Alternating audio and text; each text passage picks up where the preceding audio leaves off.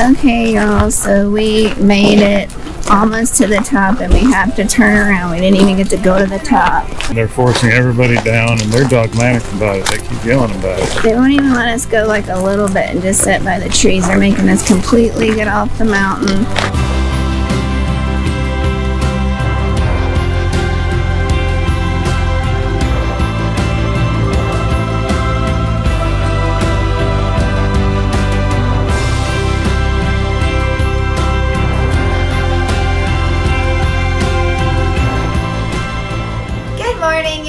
Good morning.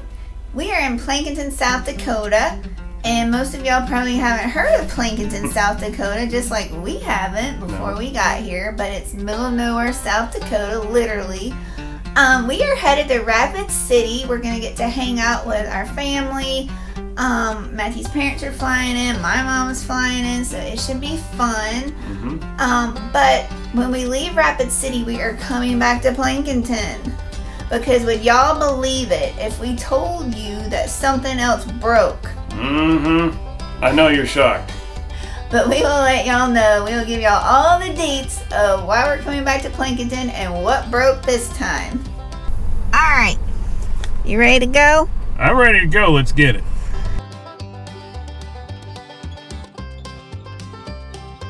In 1/2 mile, arrive at Heartland RV Park and Cabins on the right.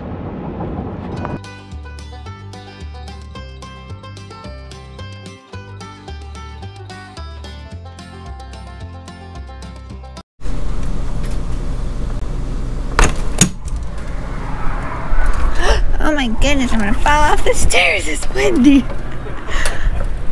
Alright, y'all, I'm gonna give you a site tour of our site at Heartland RV Park and Campground here in South Dakota. Actually, Rapid City, South Dakota, but they're saying it's Hermosa. The site that we picked is 76 feet long. Our truck's 21 feet. The RV is 36 feet. We have plenty of room for the truck. The hookups are in the middle of the site and they have it all outlined with gravel. They're gravel sites. We're site 702 and we got 50 amp, we got sewer, and we got water. We parked kind of close to the back so we had more room up front for the truck. And you get a fire ring and a picnic table, and then over there they also can fill your propane for you. It's a really nice park and we've enjoyed it so far. And look at all of the rolling hills, y'all. So nice. Hey, we are on our way to the airport to pick up family. And it's such a big airport too in Rapid City, let me tell you. I know, we haven't been before, but we'll see if it's smaller or bigger than Chattanooga, because we have been to the Chattanooga airport. And that's a nice airport. Yeah, we liked it. Look at all the hills. Look how neat this airport is. There they are.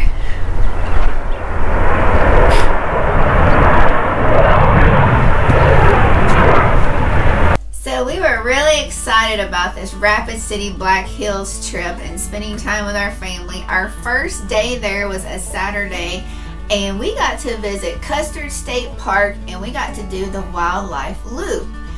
So we had gotten there maybe between 9 and 10 a.m. in the morning, still hoping to see some animals. So we started our little wildlife tour in the truck and we started to see, what was it, 1 or 2 buffalo? Yeah, like small groups of buffalo, like a big bull and his followers or whatever, but they were really close to the road, and that was nice. And the scenery was really nice, and they have trails off, well, roads, not trails, roads off of the wildlife loop that you can take, and I think we took one. A dirt road, yeah. So every time we saw buffalo, we would count how many buffalo we saw, and we did see some buffalo off of those dirt roads that we took.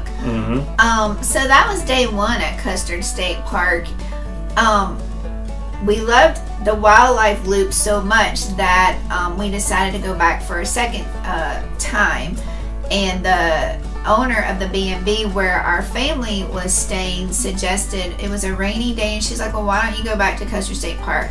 The animals will be out. They like the rain. And so one afternoon it was raining and we got to go back to Custer State Park, and Google let us in like some back way. Yeah, we came in on the side. I don't even know what road it was, but it was an official entrance, but it wasn't like the main part of the entrance. And once we got closer to the wildlife loop, we saw our first herd. We finally got to see a herd of buffalo. Like 100 head or more. Yeah, and so everybody's like, oh, well, that's nice. We saw our herd. It's probably not going to get better than that. And I'm like, well, let's just drive the loop a little bit more and see. And we did. And we saw 4 more herds, y'all, of buffalo. So I think in total, we saw over 500 something buffalo. And what did they say the count was in Custer State Park? There's over 1,000. It might be way more than that too. I don't remember now, but I think it was at least over 1,000. It might have been 1,700. You'll have to look it up. Something like that. So we knew there were more in there, but it was amazing seeing those herds. And then... yeah, and the herds in one of them, the first herd we saw, they kept inching their way up towards the road as they were grazing. So it was like they got closer instead of farther away. And then around one of the turns, we saw the burrowing... the begging burros. The begging burros, that's what it is. I mean, I got that backwards. Now, the begging burros are just exactly what it sounds like. They're burros and they beg. If you roll down your window, they will stick their schnoz right inside their window and say hi and figure out if you're going to feed them. We didn't feed them. I don't even know if you're supposed to, but we didn't. But what they do is when they notice you, a couple of their leaders will start walking towards you. And so we went past them and then looked back upon them walking down the road, and they walked in like a little herd, a little group. All right, y'all, look at this. It's the begging burros. You see how they're up there in the middle of the road? They block you. Can you see that? Look at that. And there's 2 over here that want nothing to do with it. You see the 2 under the tree right over there? Now look right down there. They're just like they're giving that car an escort. Look at that. That's too funny. They want food. And then there's these guys. Oh. But if you go to the Black Hills, do not miss Custer State Park. And if you plan on being there a while, I would definitely fork out the money and get the annual pass so you could go like early in the morning or late in the evening or on a rainy day, you know, because each time you go is a different experience. And we went twice and it was a different experience each time. Yep. And we also want to do some hiking. So hopefully when we're back in the Black Hills area, we can hike some of those trails. Don't pet the fluffy cows. So on our first day, which was Saturday when we went to Custer State Park, in the afternoon, I think it was 3 or 4, we decided to leave Custer State Park and drive the Needles Highway. Probably on a Saturday afternoon wasn't the best idea because it was really crowded, y'all. I mean, like, the road is not that big and it probably could have been busier, but it was a little busy for my comfort, especially when you got up close to the pinnacles and stuff. People wanted to park on the side of the road, on both sides of the road, and it's 2-way traffic, so we're trying to maneuver, or he's driving, our big truck through there and stuff like that. And yes, you can take an F-350 single rear wheel drive truck through Needles Highway. Yep, and we're on the 20-inch tires and everything, or 20-inch wheels, and we fit just fine. We folded in the mirrors. I don't know if we needed to fold in the mirrors, but I did anyways for my peace of mind, and we fit just fine. I mean, I wouldn't take a nap as you're driving through there. You've got to watch both sides. But then what happened when we got through the tightest squeeze, the main needle tunnel up in the pinnacles? I think it was the Needles tunnel. Well, we were behind this car and it kept back. It would do like a, what's the word I'm looking for? Like a false start. Yeah. And he's like, nope. And then it would back up. And it did that like 5 or 6 times. And then because cars, I'm like, seriously, are they not going to take turns? Does that side just think that they get to keep coming and we have to sit here? And finally, the car was able to go through. And we waited till they went through, and then you could see people on the other side. They're like waving. So I don't know if they were stopping traffic on the other side, if they were the official tunnel people or just tourists. I don't know. But Matthew was concentrating driving through there, and we just wanted to get through. But you see all the time these people get out and take videos and pictures, but we weren't able to do that because it was just so crowded. And we highly recommend, if you are able to go in the morning time and probably during the week as well. But we got through Needles Highway and there was a crowd. I think a lot of people just like to park there and they want to watch, but it also boogers up the roads because it's a two-way road, but the roads are very narrow because you're trying to fit through that and everything. So don't bring your RV up there. No, that was really neat. And on the way back down, you got to go through, are they called the pigtail bridges? Yeah. Bridges, I think they're wooden bridges, and they're bridges that curve, and at one point there's a bridge that goes underneath another bridge as they're both curving. It's really neat. And there was another road called Iron Mountain Road. I don't know if it had 1 or 2 tunnels, but they made a tunnel to where you go through it and it pictures Mount Rushmore. Mount Rushmore, but it puts it perfectly.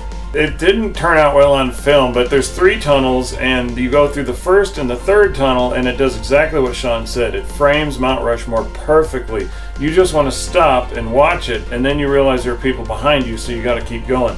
But I would go north on that road in order to see that. Yeah. Don't go south; you'll miss the experience. We got to visit the Badlands National Park, and oh my goodness, on that day, I think that was the beginning before this rainstorm came through, and it was windy. Oh yeah. Were the gust up to 50 that day? I don't remember. I don't know, but we were blowing around. It was just so amazing, the Badlands, and you can walk out on the tops of the hills, and it was really windy, and you could see in some of those places people had made little trails that you could walk down into.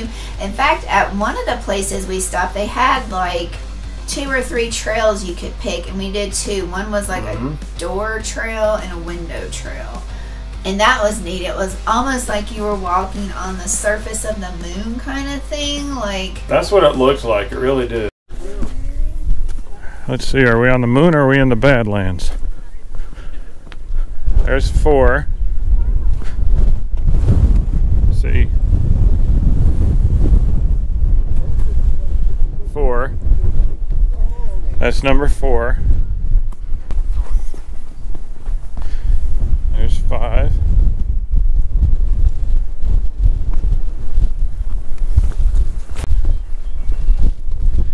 Getting towards the end of the trail. This is like walking on the moon. Not that I've walked on the moon, but it probably feels the same. Could you imagine a really creepy sci-fi movie or horror movie out here? Alright, how do we get to this last one?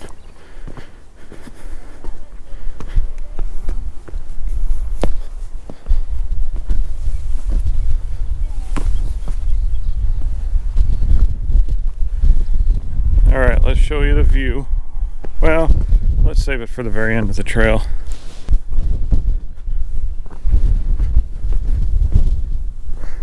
Alright, this is the door trail near the, I guess maybe the northernmost entrance to the Badlands National Park. There's a door trail, a window trail. This is the door trail. And here's the end of the trail.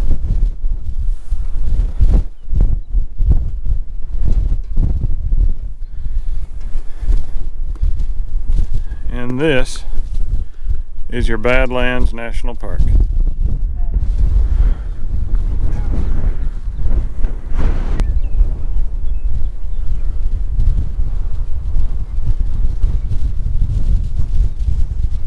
And then at the end we found the prairie dog. Prairie dog town, yeah. That was really neat, and we also saw some buffalo mixed in with them too, but that was our first experience getting to see the prairie dogs, and they like run in their hole and they run out and they like to chase each other and they like to make their cute little noises and stuff like that. So yes, we really enjoyed that. Good morning, y'all. Guess what we're doing?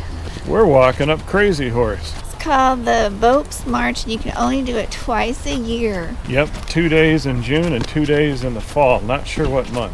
So we happened to be here during this time and we couldn't pass it up. So Nope. we're really excited about it. It's like $3 a person to do. Like you get to walk on Crazy Horse. So. Yeah, we're excited. We'll try to film and show as much as we can, especially when we get up there on the mountain. Yep, we'll bring you with us. All right, y'all see that?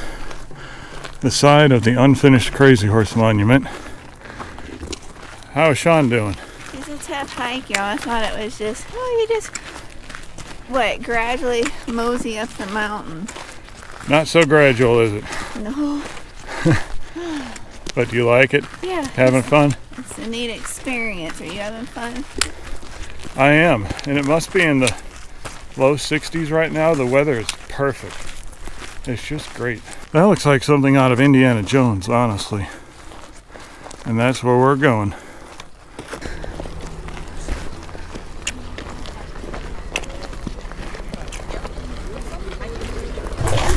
Okay, y'all, so we made it almost to the top and we have to turn around. We didn't even get to go to the top. Because of lightning, they're forcing everybody down and they're dogmatic about it. They keep yelling about it. They won't even let us go like a little bit and just sit by the trees. They're making us completely get off the mountain. And I don't even know if we're going to get to come back up because they said once they get a lightning strike, they have to start the count from 30 minutes. All right, y'all, look at the sky. That's why they're making us leave. We're almost to the top. We traveled a long way.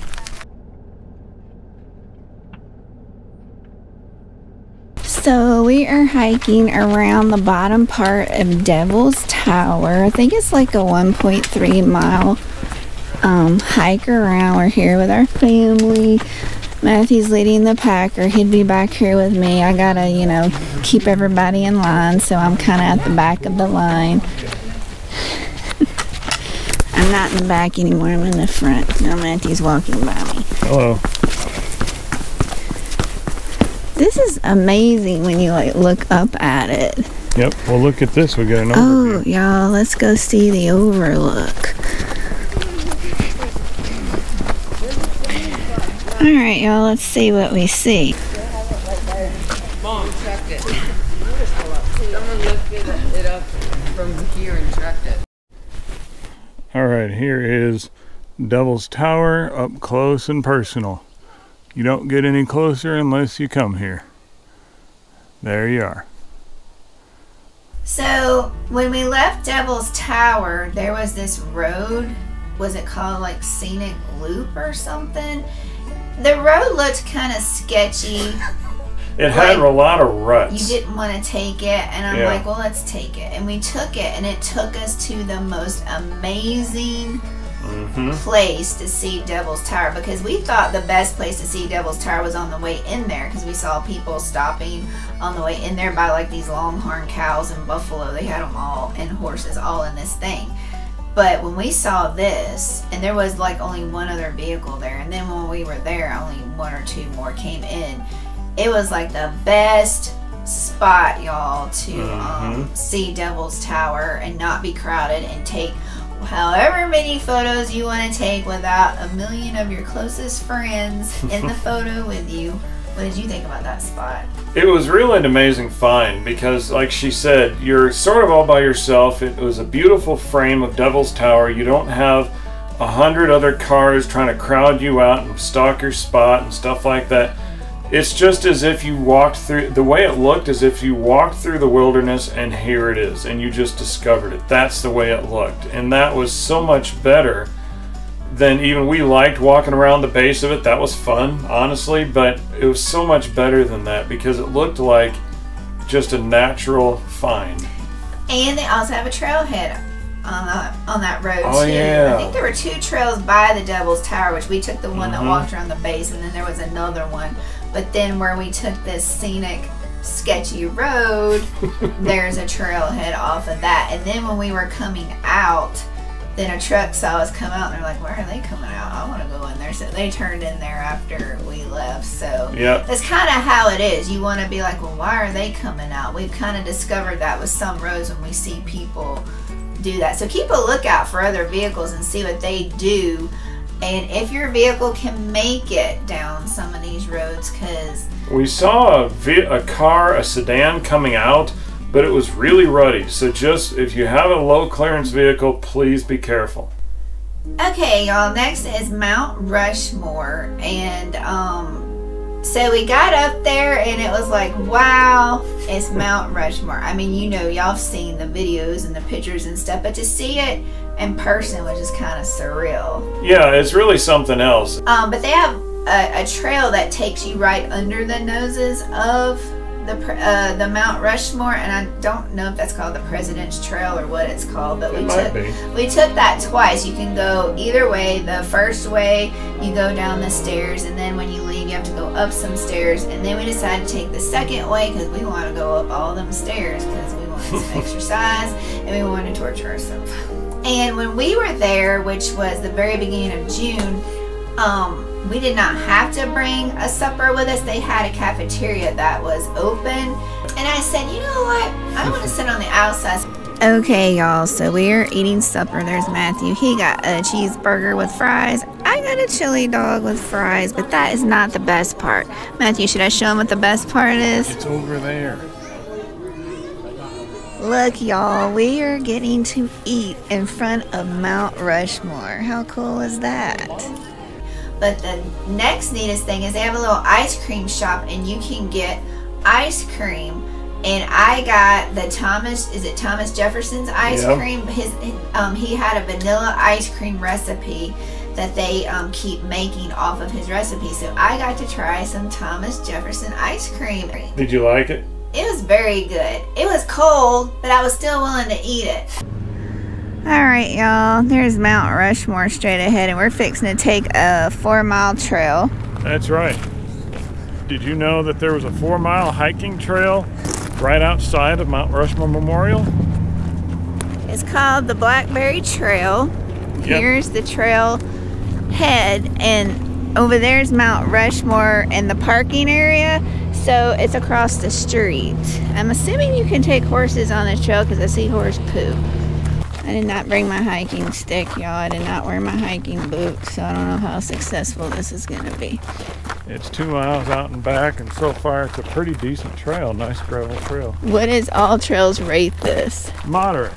Oh, no. Moderate's not good. Moderate's just fine. All right, y'all. There goes Sean. She's getting a head start. Look at this. Would you believe that this is... I won't say the backside of Mount Rushmore. It's across the street from Mount Rushmore. Obviously, there have been many horses on this trail. Ask me how I know. Because they left gifts. And, but there's nobody here right now. It's after 5 o'clock. So now we get to hike all this by ourselves. And I know that seems to be a reoccurring theme with us. What can I say? We're just blessed.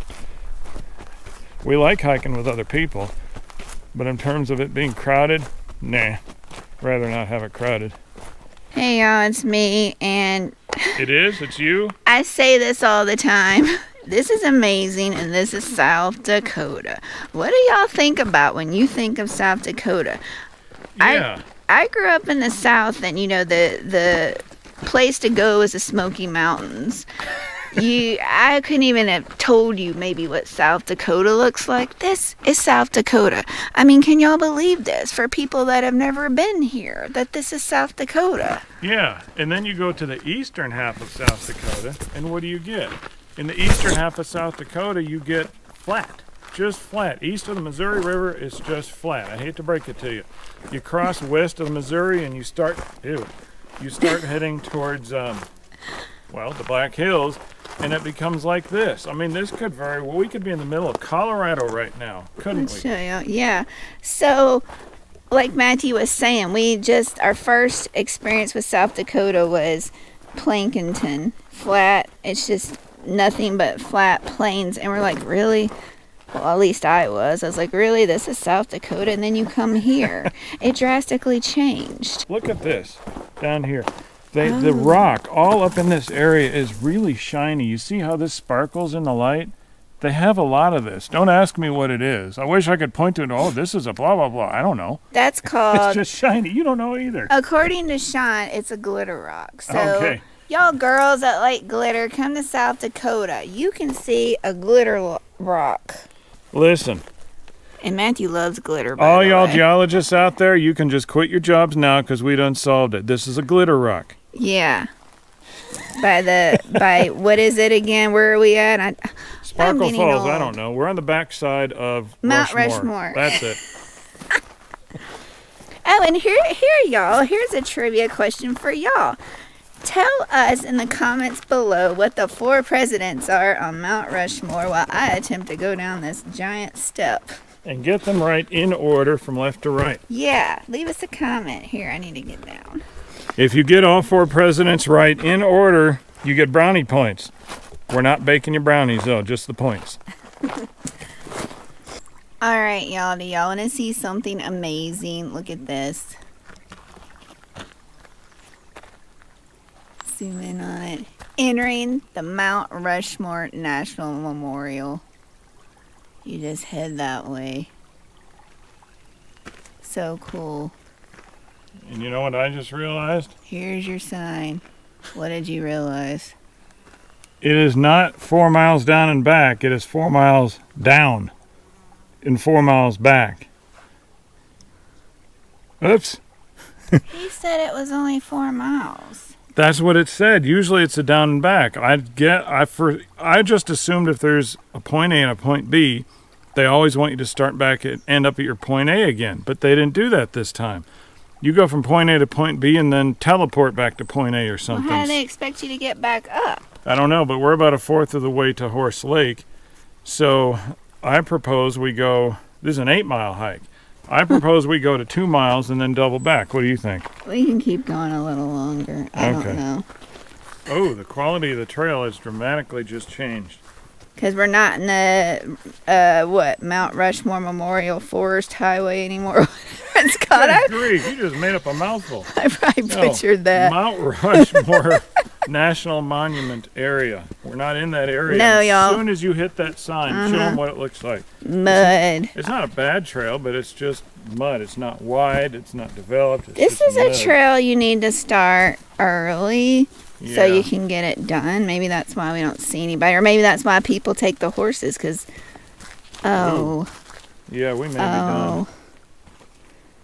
Ew, that's stinky. All right, y'all. Y'all don't have to stay tuned anymore. Y'all know what we did. We turned around. But I want to go down here and see this creek. And see, are we supposed to cross the creek? Ooh, that's stinky. Yeah, and I didn't bring my walking stick. Look how pretty this is. Oh, wow. What should we do? I see another sign up there. Black Elk Wilderness, Black Hills National Forest. I say we go for it. I better not fall on my butt. Now it's me holding the camera trying to make it across the creek. There's mud on the other side. Were you dancing a jig? Will you hush? Now, if it had really come a storm, then the rocks might have been covered, you know, so. Let's get away from these flies. Which way are you supposed to go? To the right. What's that way? Another trail, we're going to the one on the right. But since we can't do the whole trail, is the trail shorter to the left? Oh, no. Look. We're the blue dot. Yeah. If we go to the left, you could get lost for days back here. Oh. That goes all the way to Iron Mountain. Y'all, I guess that means we definitely need to come back to this area after Plankinton. Yeah.